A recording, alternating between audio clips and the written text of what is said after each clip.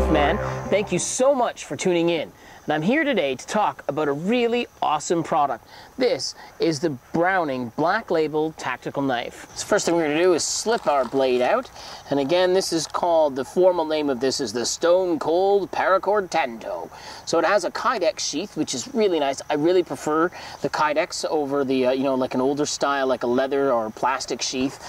You're going to have a little bit more wear and tear out of it. You also have a lot of attachment points, so you can attach this to yourself or gear or anything else. Most importantly, let's check out the blade. Again, it's a Tanto. I really like Tanto blades. They're one of my favorites. You can do a lot of digging and prying with them. And this has a dark colored, like the olive drab paracord handle. However, I believe on the production model, they have informed me that it will be a different color, so you probably won't be able to purchase something like this. So it has an interesting design. It has a standard blade on it, and it has some serration. I do like this for cutting and chopping. And it has like a metal here that fits your fingers nice. Now, I've had people of different hand sizes try this, and they tell me that you can use a larger hand on this or a smaller hand. It really doesn't matter. And it has something really neat here. This is called a thumb guard. A thumb guard is good for if you're pushing forward, your thumb is not going to slide up the blade. But with it being serrated like this, one of the cool things you can do is use that on a fire striker, on your fire steel, to get a fire going. So let's take a look at some of the things this knife can do. And it also has one other feature on the back. It has a little knocker on there, which is good if you need to smash glass or pound something or whatever. It's kind of a, I don't know if you can see it on the camera very well, it's a little diamond shape, so it's good if you have to knock something.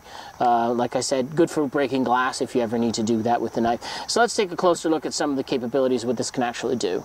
So the first thing we're going to do, we're going to try this out as a fire steel striker. So there's our fire steel. We're getting quite a lot of sparks out of there with not much effort. I like that. Very nice. All right, on to the next thing. Let's see how the blade works. So we have a nice little piece of wood here. We're going to try to baton this. So we're going to just take it here, and we are going to slap it with this piece of wood and knock it right through.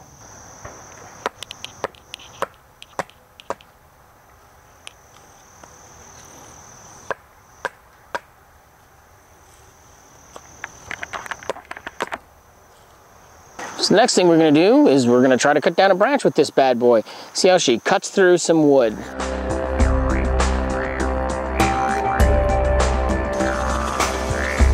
Look at that. Ran clean through that, and it didn't actually take that much effort. So the reason I chose this green wood is so that I can prep it, and we can do something that's going to set this blade apart from all of the others. So the first step I'm going to do is use this to get rid of all the extra junk on the edge of this blade.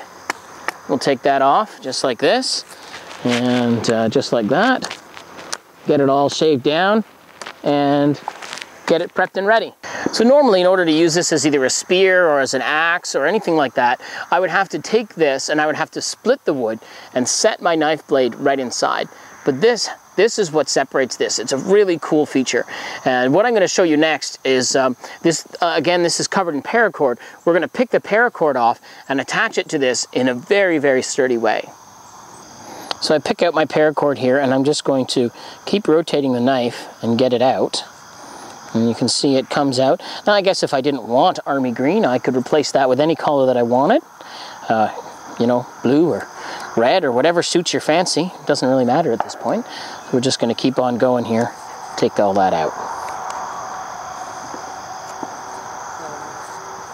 So I've got all this off. I've got my one last little piece here to pull through. And there we go. Now you can see here I have not much cord, maybe about, I don't know, maybe about 1.5 meters, but it's enough to attach this onto a stick.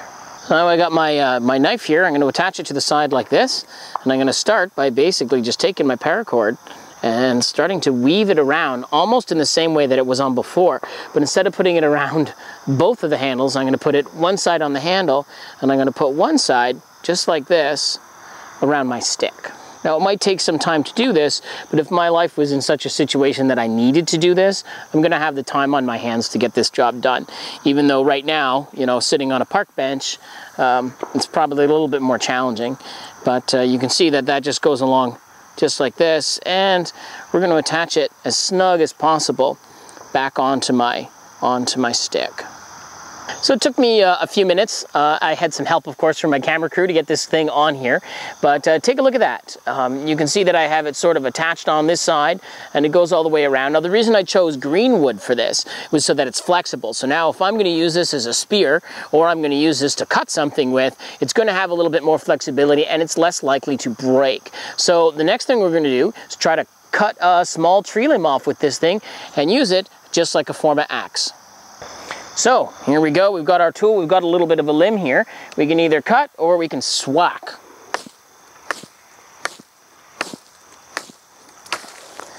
That was a lot faster than using this as a saw. So we can use this as a weapon if necessary to stab like this, right? What if you like fish and you're in a survival situation and you have this beautiful tool? You can get in the water and you can use it now to stab some fish with. So you can get in there, you can wait nice and calm until the fish come around, pick them up right out of the water on this. It's a little serrated on the edge, so if your fish goes on the blade, he's going to get stuck on there long enough for you to get it out of the water. All in all, a really great blade. So like I said, all in all, this is a great blade. Now, any survival tool that you have, it has a much better chance of being a useful tool when it has multiple purposes. And this is definitely a multi-purpose tool. It has a saw. It has the thing on the back that you can use either as a thumb guard or you can use it as a striker. Look how easy and fast I can tie that on. And I mean, that is really, really on there. Like when I wiggle this, I can't get much give on that. It is fantastic. And I didn't use any other cording other than the cording that was actually on the unit itself. So all in all, a great blade, not a bad steel. You know, it still has a lot of sharpness, and we've been out here probably half a day with my film crew filming this. It has been fantastic. So all in all, I definitely would recommend this, the Black Label Tactical Blade from Browning. Pick one up. They retail in and around the neighborhood of between $40 and $60, depending on your retailer. So I'd like to thank you for watching this video. I'm the Wolfman. Please consider subscribing.